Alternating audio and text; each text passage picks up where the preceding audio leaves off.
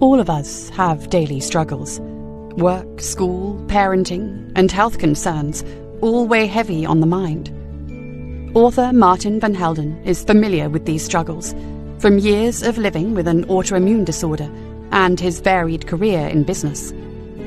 However, he notes that some people are successful in spite of these challenges. In this book, he seeks to understand what sets those people apart from those whose struggles seem unending. The author encourages self-reflection as a way to better understand the consequences of our choices and move into a more conscious and self-aware way of being. Moving away from mindless reactivity to our present situation gives us the opportunity to turn that daily struggle into opportunities for success and growth.